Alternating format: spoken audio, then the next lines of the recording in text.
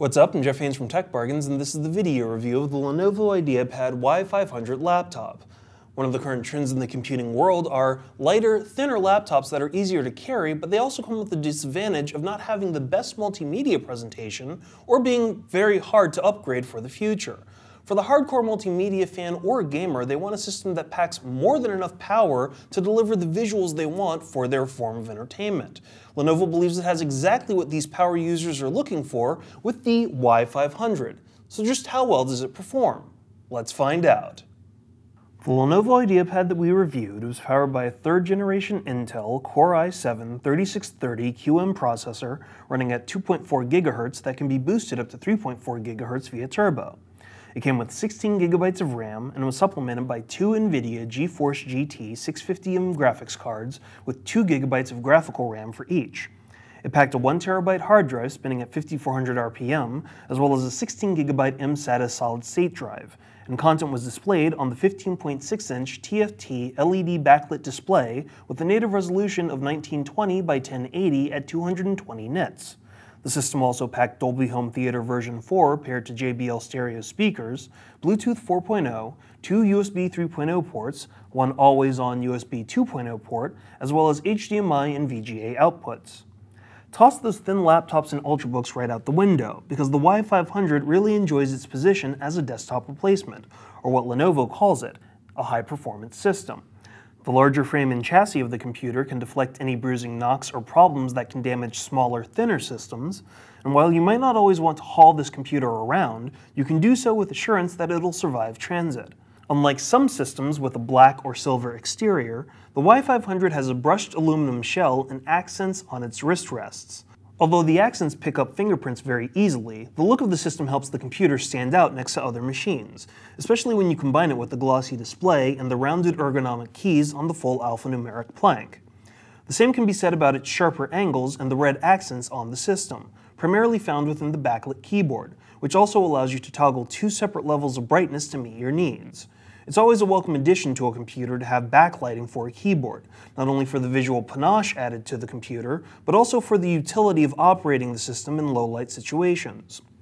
Along with the backlighting, we really had to applaud the display of the Y500.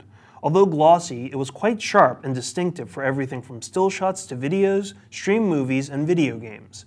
It might not be as bright as some other displays on other systems, but we found that it was bright and clear enough to make content pop on screen. We didn't notice any screen tearing or artifacting, and we were impressed that the angles for the display were extraordinary. No heads-on necessary. It was possible to be on the extreme sides and not run into any screen darkening or color shifting at all, unless you chose to look at it from below or above. One feature that the Y500 has going for it over many other desktop replacement or performance systems out there is the Ultra Bay. Initially, it works to boost the performance of the system by running graphics cards in SLI. But you can further boost the storage of the machine, for example, by slotting in an extra hard drive. You can throw in an extra cooling fan to improve performance and decrease heat, or you can throw in a DVD burner to burn media. These are optional items that can be swapped in a matter of seconds to quickly and easily reconfigure the system, making it much more versatile than most computers you see on shelves. We were struck by how much volume can be pumped out by the speakers. The JBL-powered speakers might only have 1.5 watts, but they can project a large amount of sound to fill a room. It's one of those things that definitely showcases the Y500's focus on media performance with the power of the speakers. The high notes are sharp and clean, and the midtones are full and rich. To counter the volume of the speakers, we were struck by just how quiet the Y500 was. The machine basically hums along at a quiet whir without a hint of noise, regardless of the load that we put on the machine or the length of time we ran the system. In many ways, if you turn the screen and the backlighting off on the keyboard, you might be hard-pressed to tell that the computer was actually on. That brings us to the most obvious feature, which is the performance of the computer. Let's face it, this machine is packed with power, and it shows up by simply turning it on. We typically found cold startup times under 15 seconds, and the computer could easily run a ton of apps or programs without the slightest hint of strain. If you need a machine to process video, edit large numbers of high-definition images, or run memory-intensive programs without breaking a sweat or being tied to a tower, the Y500 is definitely the machine for you.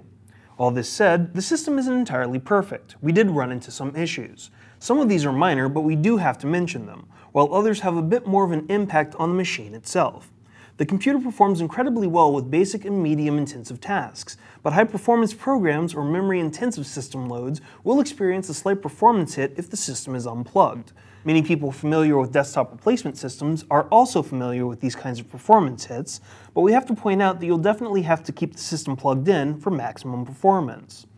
That leads us to the next issue, which is that the battery life of the system is pretty weak. The 6-cell battery provided 4 hours of battery life at best with minimally intensive tasks like browsing or email. The more intensive the task, the faster the battery would drain, to the point where intensive programs would provide at most an hour and a half of life. Charging the battery back to full takes at least 2 hours as well. Given the limited amount of battery life, as well as the performance hit for the system, you'll probably want to leave the system plugged in, which will just ruin the battery over time. Another minor thing to note is the weight of the system. The computer itself comes in at just under 6 pounds, but it feels much heavier than that due to its construction and its weight distribution. It's not something that would prohibit you from bringing the computer with you, but if you've gotten used to systems that are half the weight, it will feel massive.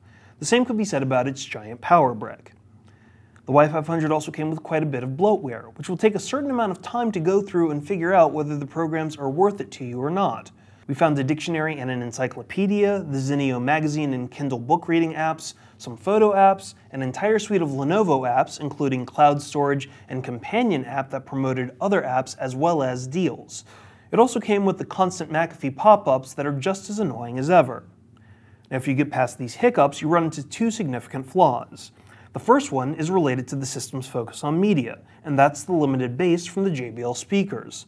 The speakers might be able to fill a room with sound, but the low end in music, movies, or games is quite thin and lacking.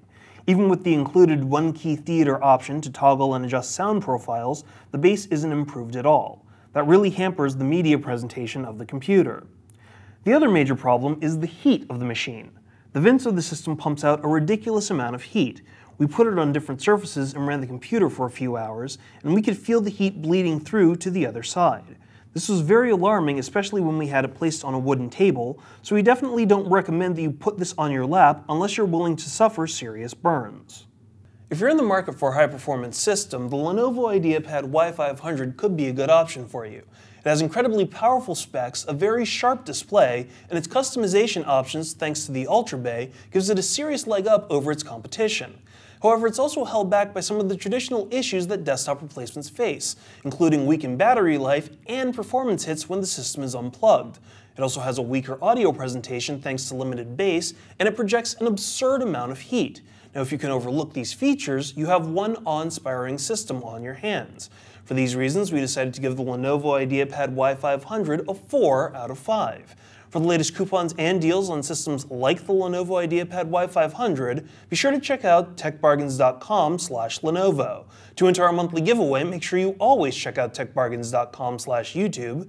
And to watch our video unboxings, video reviews, and exclusive video features, be sure to go to techbargains.com/videos.